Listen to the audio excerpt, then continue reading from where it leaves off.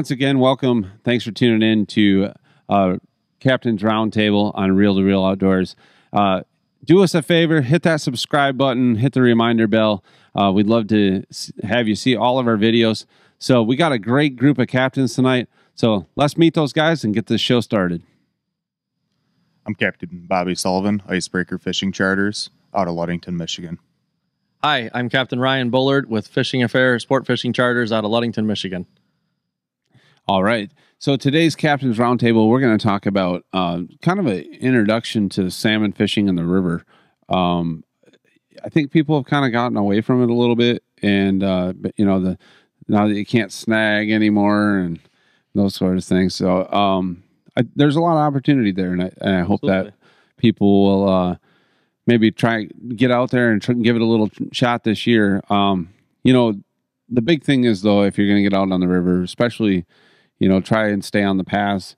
Try to, you know, keep trash to a minimum. Pick up whatever you take out there with you. Bring as much back, if not more, than what you brought. So just kind of a nice thing. You know, you're out in pretty untouched areas a lot of times, and just keep that stuff clean. But let's these guys are both guiding in the rivers for Kings. If you're looking for a river trip, they may have an opening. I don't know. Sometimes it's pretty hard to find something, but you know, give them a call, check out their websites and that sort of thing. Maybe not for this year, but you know, think about it for next year as well, and always plan ahead. A lot of these, it's a pretty short little season, so you know, book early is always a good option. So who wants to kind of kick this off? Maybe Ryan, you want to show us I'll go ahead and start. Kind of basic techniques? Yeah. You know, there's a couple different techniques we like to do in the river. Usually when the season first gets going, the water's really warm. And we do, you know, we cast a lot of crankbaits, a lot of deep junior thunder sticks, a lot of, you know, standard thunder sticks. These guys will talk about all kinds of different colors over there. They got a full arrangement of what the fish really like. But as a rule, when the water's warm, you know, we like to throw a lot of thunder sticks. Fire Tiger is usually always a really good go-to. Yeah. You know, if you can't catch them on that, they're usually, you know, not biting, as we would like to say. But and as far as angler skill, you know, we're going to talk about float fishing, you know, skein and beads and whatever too. So, you know, there's an art to that. So a lot of people, you know, almost anybody can pick up a spinning reel, you know, throw a stick bait out there and reel it in. So, you know, for a lot of the novices out there that we get on the boat and stuff, you know, I like crank, you know, let them throw cranks. And I mean, as these guys can testify, there's really nothing like a good crank bite. No. I mean, they really whale it. It's like having a diver in your hand, yeah, you know, in the river. I've had a couple rods get dropped in my boat. Yeah.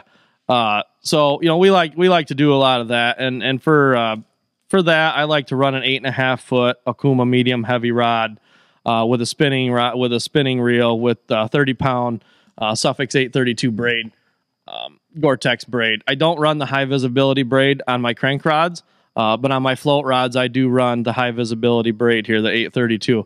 It's a small diameter. It floats really well and it holds up really well in the river. So on my float rods, I like to run 50-pound braid, and then I'll run some Suffix full 100% fluorocarbon, usually 20 to 25-pound leader. On there, we'll run a you know, like a 30-inch chunk of that from a barrel swivel off of the braid. So, and obviously your float's above that. I run anywhere from a 15 to 20 gram Raven float. It depends on how big you know, chunk of skein I'm using. You know, if I'm fishing the big Manistee or, you know, somewhere where we're trying to really get down there and I'm running a heavier weight, you know, then I'll definitely step it up to the 20 gram float. But as a rule, you know, a 3/8 to a ½ ounce weight is usually pretty good, and you can float that with a 15 gram float. So when it comes to steelhead season too, I like to run this Suffix Advance, the new Advance clear line on my crank rods.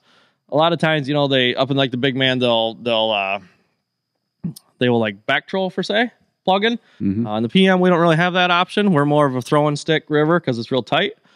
So I like to run that there. Not to get off subject, the King's setup, I like to cure my eggs with Potchke's fire cure. I run mainly pink and red, rose red. That's, yeah, fire cure, boraxo fire. You can mix the both of them up. people always ask me, we get this quite a bit on the boat too, on the lake boat, because people want to, they want to try it themselves. And that's part of the reason we're having this segment here, is so people can understand, how to cure eggs, how to set up for that.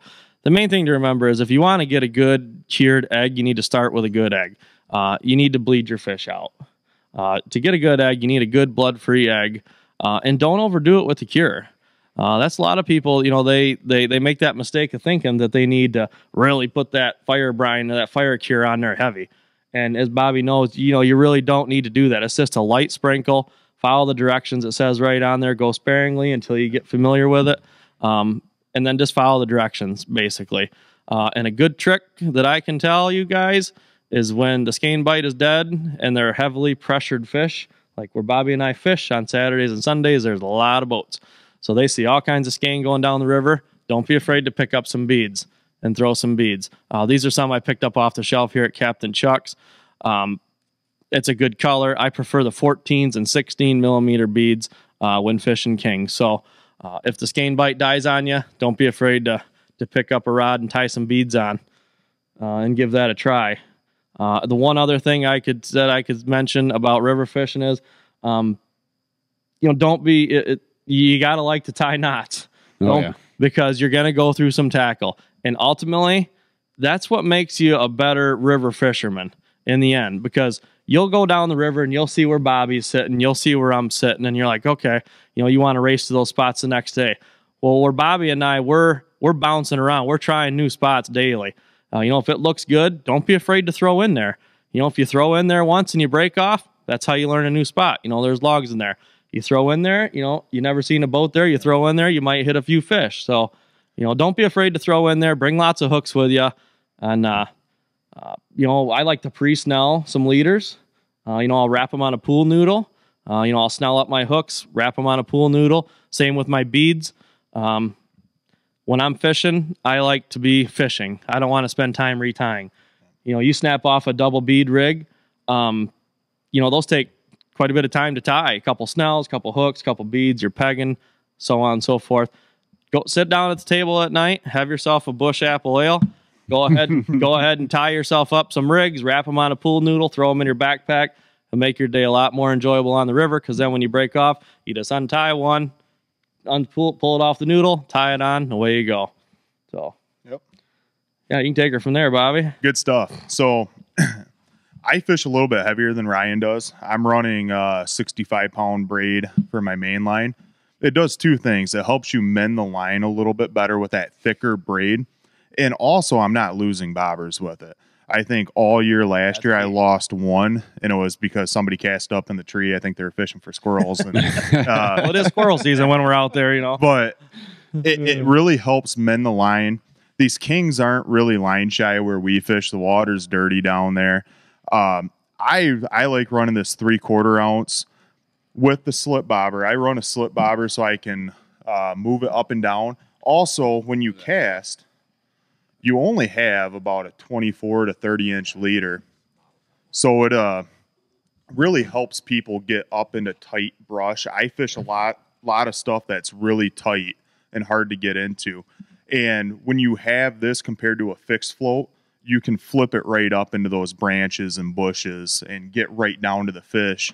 And I like running that 3/4 ounce weight because it gets it down below log jams. As Ryan knows, I fish some stuff that's not much bigger than this table. And, yeah, I'm running 20, 30 pound leader, and I very rarely break off on snags. For the most part, I'm bending out hooks. So I'm cutting the line, retying new snell rig. That's just what I do on the skein rods. But every morning we start out throwing crankbaits, as Ryan said.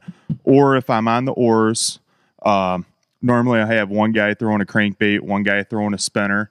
And the beautiful thing about these kings is you don't have to fish the main runs for them. They're moving upriver every day, right at prime time. So any piece of dark water, there's going to be a king setting there, or there could possibly be a king setting there.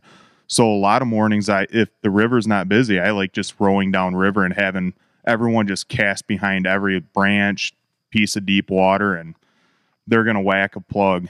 Then once that sun gets up and those fish kind of stop pushing for the morning, or slow down, start settling down in the holes, that's when I'll switch over to skein and start throwing that. And the skein fishing's been really good for me the last 10 years. And with the different cures, my favorite cure is the Potskis, the Braxo Fire Red. I do a lot of my cures in red. I think you get more fishability out of it because you get 3-4 casts with red. Then it turns pink for 3 or 4 casts. Then it turns white. So you get more fishability out of a red egg, I believe. But I'll have 7-8 different cures in my boat. I'll have both fire cure and pink and red. I'll still have pink. Braxo Fire and pink and red. I have the liquid cures, the Atlas, and the fire cure. So I have a cooler that's dedicated to just eggs in my boat. But if I had to buy one cure, it would be this right here. The Braxo Fire Red catches fish all year, especially at the end of the year. So the difference between the two, the fire cure is a sulfate cure, and this is just a borax cure. And these kings, the main reason they're biting, I believe, is they're mad. You're trying to make these fish mad. So if you look at the plug colors, Fire Tiger, Bloody Nose, Clown, something bright and gaudy that's going to get that fish to bite. And that's why I grabbed a couple of these spinners, bright spinners. Yeah, like that spinner, Vibrex. But same thing with the egg cures. That's why you're running red and pink. It's getting in their face. The sulfate makes them mad. They're going to bite it. The borax cure, I find this works better later in the year once it gets to the 1st of October. They like a little bit sweeter cure. They don't like the salts and the sulfates. So, the red definitely does hold its color because it's about impossible to get it off your hand. Yeah. And if you look at pictures of me, I'm just red. I wasn't going to bring it up. Yeah. So I'm pretty new to the skein thing, and the cured. Can you just kind of go through, like, you're using very large hooks for this? Yeah. You got to check your regulations on your river to make sure you're within the hook requirement. A lot of times I'll use a 1 or a 1/0 depending on where I'm at, depending on the manufacturer. I think this one's a 2/0 on here right now. But you're tying a egg loop on there, so if you push the line up, you're using eggs that are still in the membrane, so you're cutting off a piece. Like, how big is this piece? Honestly, every day is different. Every day is different. I mean, you can use them from the size of a ping pong ball all the way down to the size of a nickel, depending on the day. Sure. But I start out with a big chunk. I try to make the fish mad. Yeah. And so I'm using big chunks of eggs for the most part, unless they're really pressured. And these aren't tied in a spawn bag. This is just cut right off. Just cut right off of a chunk. Yep. And maybe we can do a video one day of us curing eggs. Yeah, sure, that'd be a good one. What I like to do when I get my fish after we're done on our morning charter or whatever on the big lake, I'll take the skeins and I'll break them open with my hand. I'll basically right down the middle, so I'll open that skein instead of being like skeins are kind of shaped like a taco.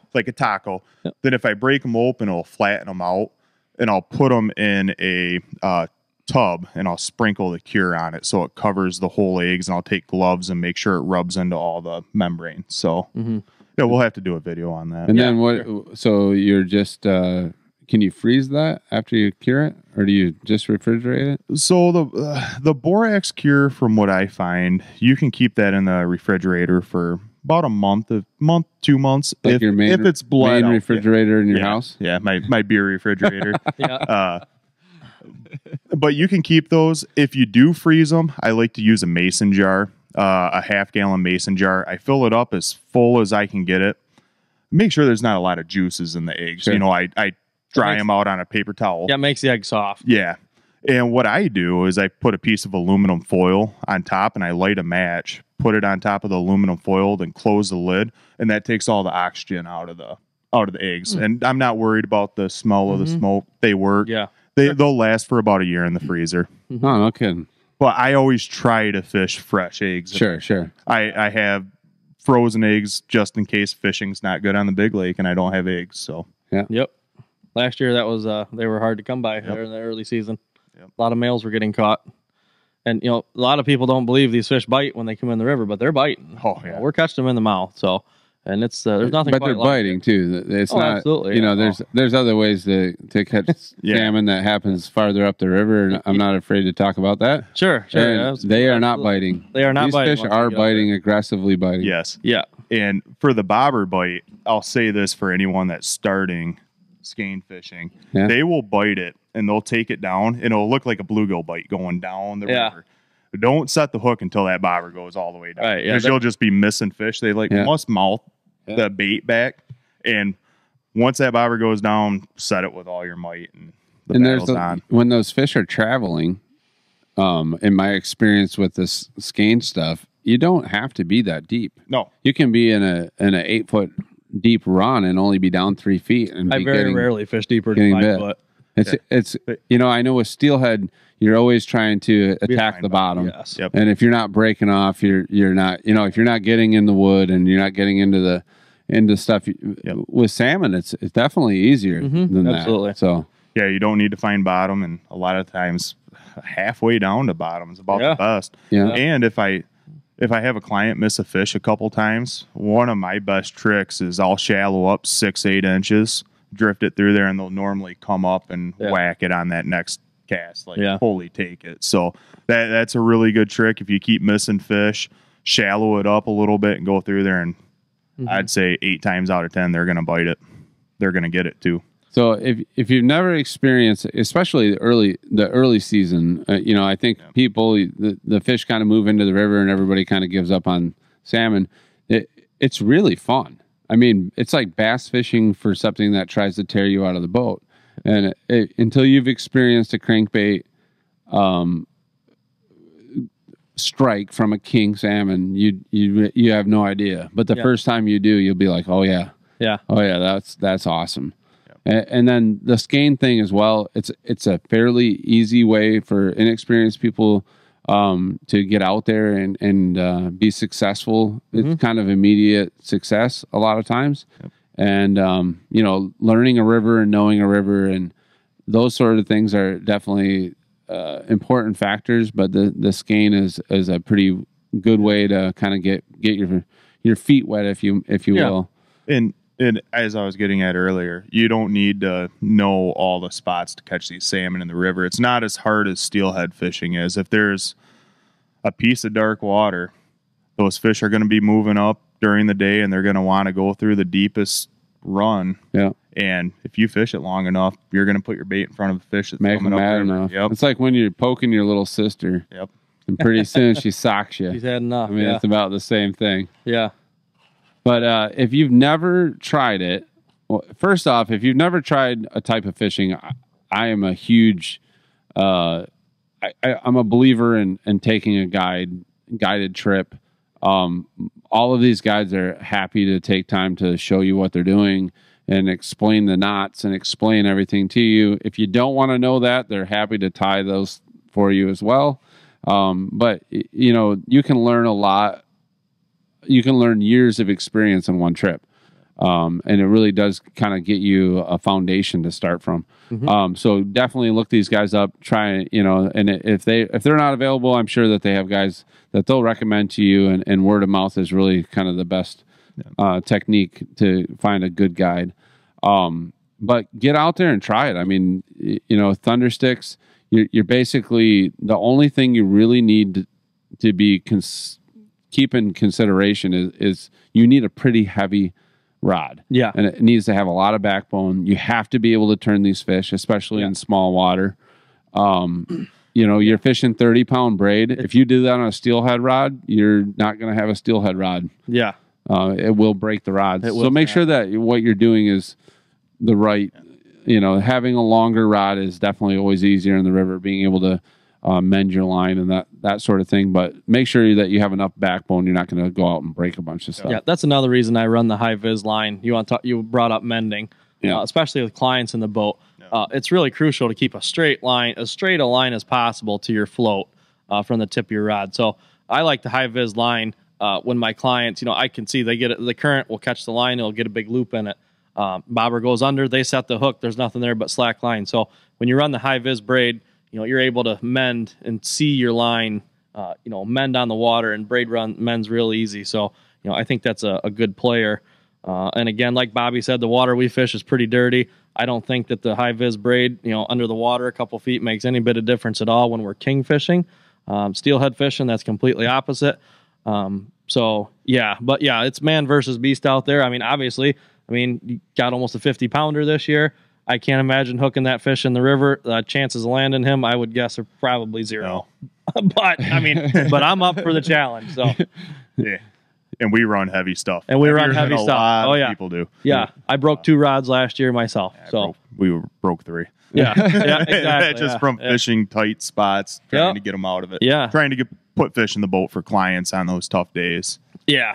Yep. Like I said, like you guys touched on, the dark water. Don't be afraid to try some new spots. And just get out there and go fishing.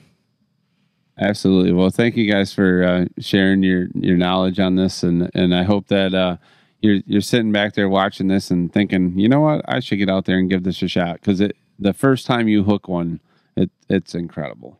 Yeah. And especially in a small piece. I mean, they hit a low wire and they pull off 200 feet without stopping. They do the same thing in the river. Yes, absolutely. But there isn't 200 feet before there's a tree or something. So it is really exciting. Get out there and give it a shot. If you have any questions about river fishing, Captain Chuck's, there's lots of guys here that are happy to help you and get you set up with the right stuff.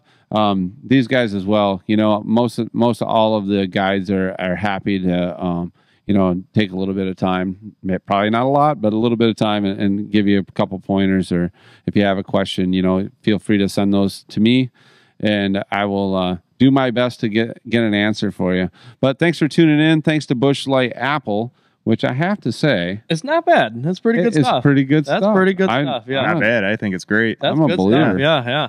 And Captain Chuck's, as always, for making this happen.